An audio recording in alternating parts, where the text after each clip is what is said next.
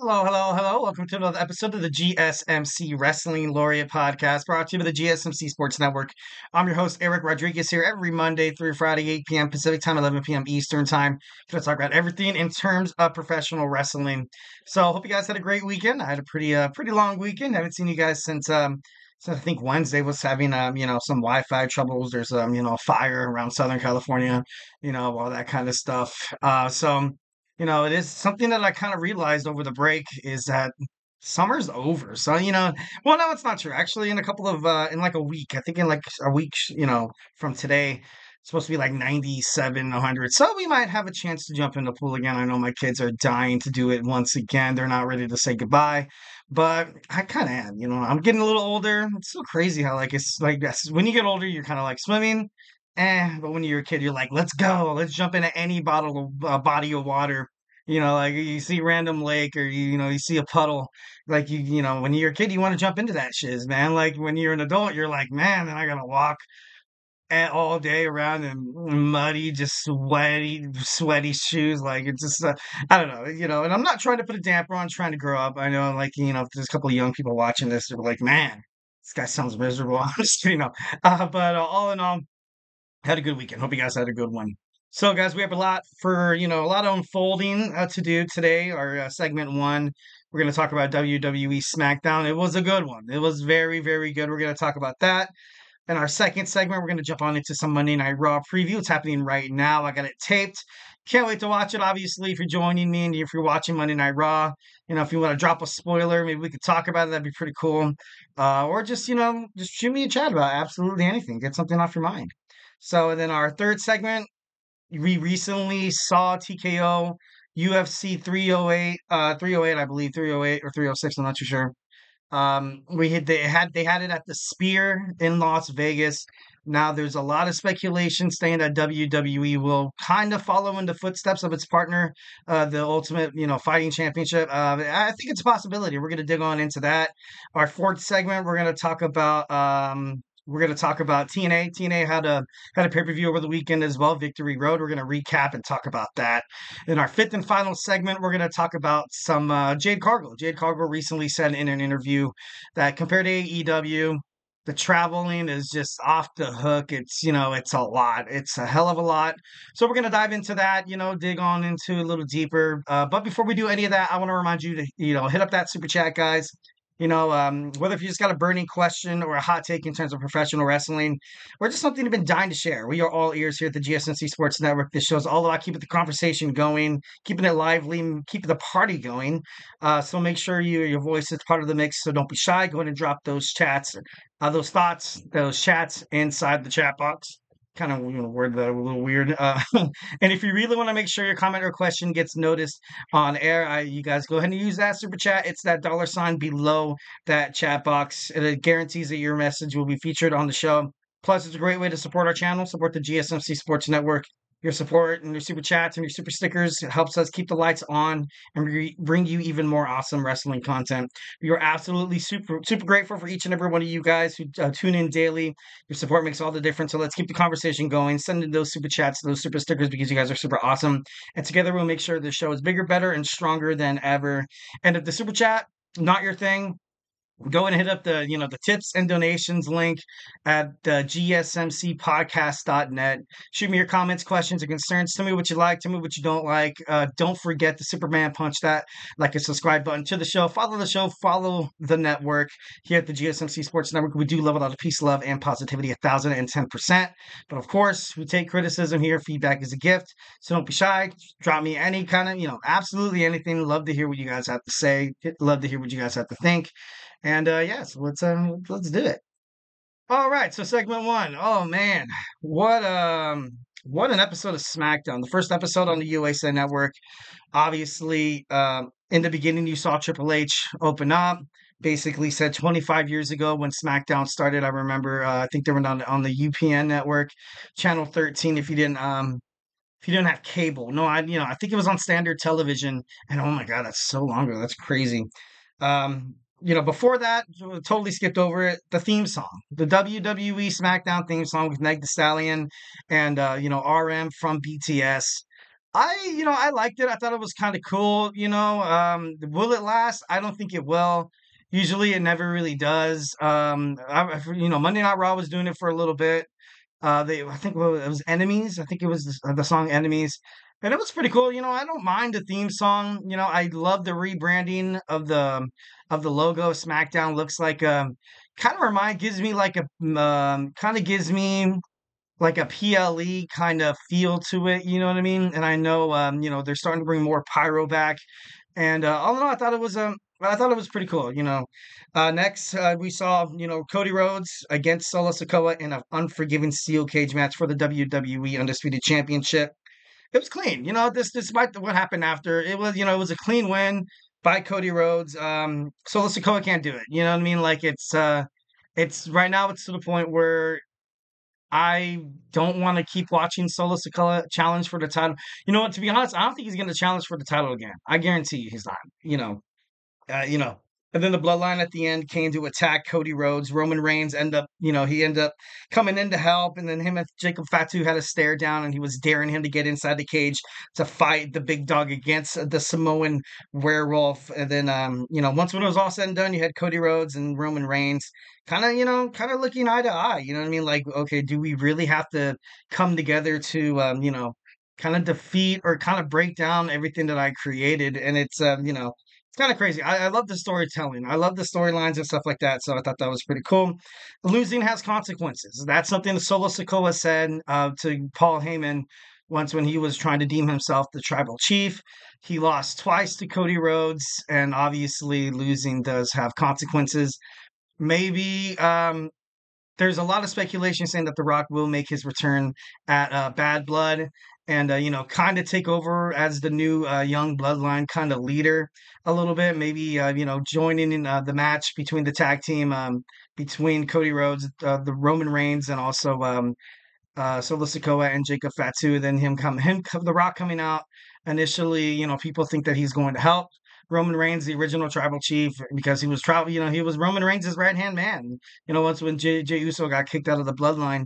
So I think that's a possibility, but that's a huge something to accomplish right there. So I don't know if they're gonna be able to do all that. I hope he returns before Survivor Series. Would love to see a War Games match with the electrifying, the most electrifying man in sports entertainment. Next, we saw Michin. Michin defeat Piper Niven. I thought that was a pretty good match. One of those, let's give some attention to, some of the girls, which, it was great. I love Michin. I think she's doing well. Kevin Owens in a tag match against A-Town Down Under. He first, picked up a teammate. His name was Ricky. Gave Ricky the stunner once when Randy Orton came into the picture. And really the main takeaway from this match, first and foremost, is Kevin Owens' contract still hasn't been renewed or restructured, or he hasn't signed in, basically a contract to stay. What are they going to do with Austin Theory? It's getting to the point where, I just why not just, at this point, I feel bad for him. Grayson Waller, he's a good wrestler, but all in all, like the match was kind of slowed down for him. I noticed once when, Randy Orton hit that power slam on him, he kind of got up a little. So, like, I don't know, he just looked like he wasn't, in shape to be to kind of have that electricity that Randy Orton and Kevin Owens kind of brings. Also, Austin Theory, he's very good. He's very, very good. He can definitely be a star. A lot of people believe so. So it's going to be interesting to find out how much longer is this going to take. What this whole Theory, Austin Theory storyline with Grayson Waller, and one of the main questions that pops up is it too late? Is it too late? Does everybody kind of think of Austin Theory as like damn near like mid card, low key, not really a mid card, kind of like a glorified jobber, kind of like the problem you're seeing with this whole Solo Sikoa thing becoming the tribal chief and everybody not taking him seriously is because it's like, throughout his tenure at, besides beating John Cena at WrestleMania 39, he really hasn't had success. You know what I mean? Given that he was the right hand man to Roman Reigns, and Roman Reigns was being promoted as this total heel, which meant that if he wasn't gonna lose the match, he was gonna win it very dirty like. So I don't really condone Solo Sikoa in that kind of a, more like the WWE booking of it. I feel like he could have had more of a, kind of had more of a momentum coming into it before, challenging Cody Rhodes. I think he could have got a couple more wins under his belt. And I thought it would have been, thought it would have been better. All right, next we have Nia Jax and Tiffany Stratton, Bailey and Naomi.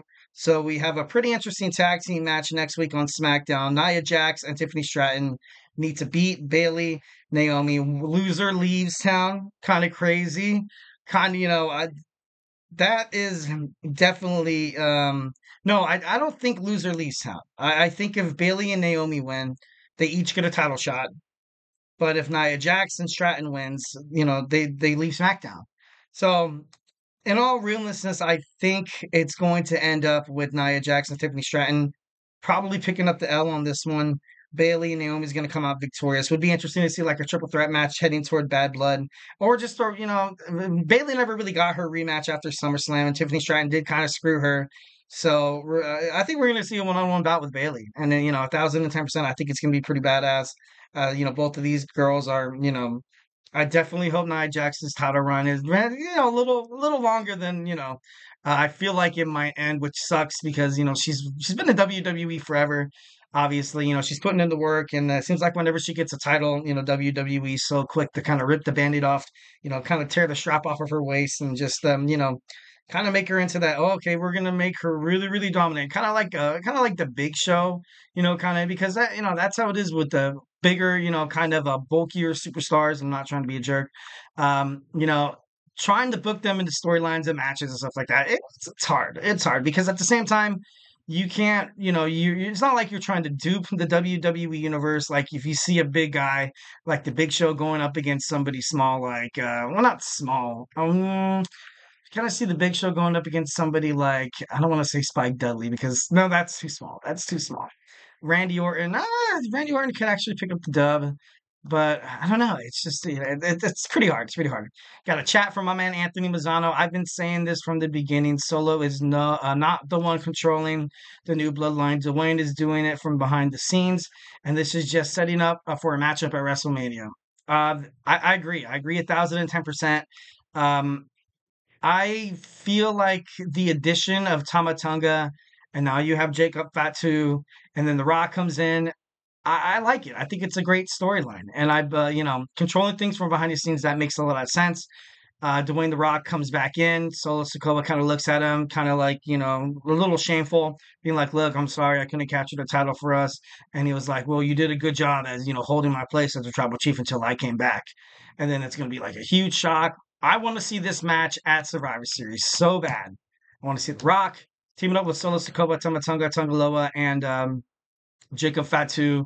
Obviously, you're going to have the team of Cody Rhodes, Roman Reigns, probably Jey Uso, Jimmy Uso, and most likely probably Sami Zayn.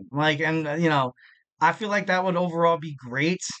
But I don't know. Should be pretty interesting. Honestly, I'm waiting with bated breath. It's gonna be awesome. All right, wrapping this up, we have Andrade beating Carmelo Hayes 2-3. It was good. Honestly, this whole little, kind of series of fights they had, I felt like really benefited both fighters. Carmelo Hayes, after being brought up from WWE NXT and WWE creative talent, creative writers, not wanting, the smoke or not wanting the momentum that or the anticipation or the ambition of drafting somebody and bringing somebody like Carmelo Hayes to the main roster on SmackDown. So I thought overall it was pretty great. Now we're gonna have the LA Knight taking on Andrade for the WWE United States Championship, it's gonna be great. It's gonna be great. Will Andrade finally, kind of win a belt? He didn't really do much on the main brand after being drafted from NXT. That's what kind of caused him to kind of be like, you know what? Screw WWE. I'm heading to AEW. But AEW didn't necessarily kind of do well with his creative character as well. But I don't know, it should be pretty cool. It should be pretty cool. And lastly, we got the Roman Reigns promo. The only tribal chief, he said, a lot of things I kind of love. He's like, this is my WWE straight up. A couple of things that I kind of realized, and I felt like WWE did really, really well was once when he had Roman come back. He didn't really pander to the crowd too much.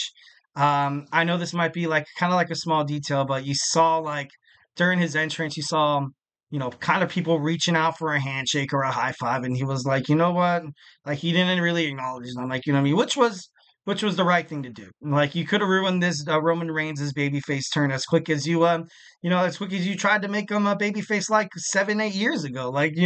So I felt like overall they were doing really, really well, and I got a chat from my man again. But the question is, who would be the fourth person on Roman Reigns' side besides Jimmy Jay? And it doesn't make sense to bring Sammy back in because he's moved on. So maybe their cousins. Oh my God, that'd be pretty cool. I would love to see Zia Fatu. I know Rikishi. He said on his podcast, I think it was all on the top or something like that. Um, he was kind of he said he was a little inexperienced. He said he was, him and not Tala Tonga, the other guy, Hikuleo. No, Hikuleo's ready. Hikuleo's already under the WWE brand name.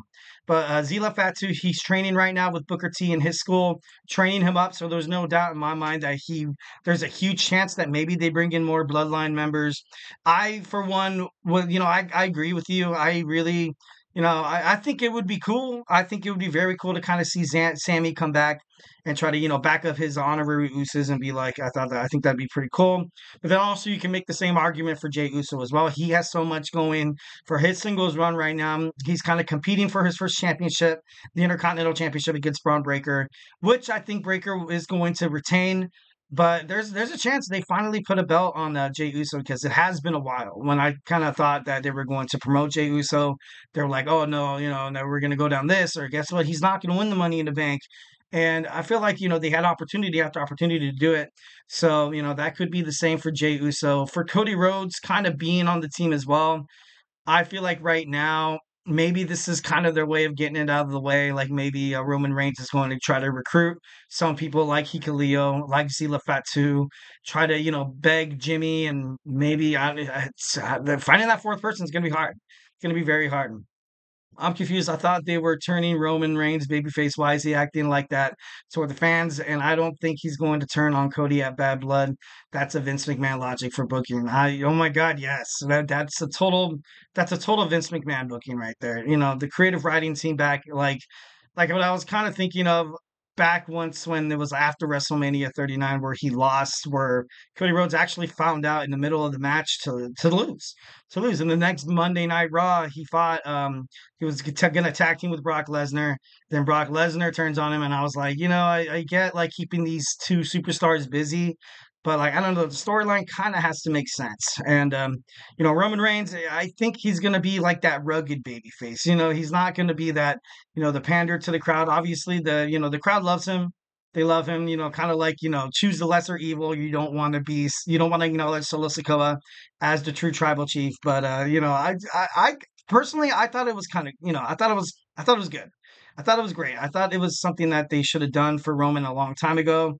But now he's striving for the WWE Championship again. He wants to be the tribal chief. He wants to figure out family business first. He even said, he was like, you know what? I honestly don't need this guy, Cody Rhodes, on my side. I can go ahead and do it all by myself. Question, would you say he's going to be like a Stone Cold Steve Austin type of? Yeah, Stone Cold Steve Austin was like that. Like, what I mean? He didn't really care. Like of course, there was some interactions with the fans, but he was more like, you know what? I'm going to go out there and do my thing. I'm going to be a badass. I'm going to defy, orders. I'm going to go out there and just be defiant, and people are gonna love me. People are gonna love me for it. I'm not gonna have to like kiss ass or kiss babies' heads and like shake hands and stuff like that. I feel like the storyline automatically kind of makes you feel like he's kind of like he is heading toward a baby face. So kind of the comparison with Stone Cold Steve Austin is kind of hitting the nail on the head. So I thought overall it's kind of crazy. Both of them did sign the contract, so the match is on for WWE Bad Blood. It should be interesting. It should be awesome. I can't wait to see it. And I thought it was kind of crazy how Cody Rhodes basically said, "Yeah, it hasn't been your hasn't been your WWE since WrestleMania," and it was like crickets. Everybody was like, "Oh my God, I can't believe he just said that," but he did. So, all right, moving on. We have some WWE Monday Night Raw preview to go on. It's happening right now. I can't wait to watch it. I have it on record. Have not checked a single shred of social media, TikTok, Instagram, or Facebook for any updates. So, yeah, stay tuned. We're gonna dig on into it when we come back. So, hey, stay tuned.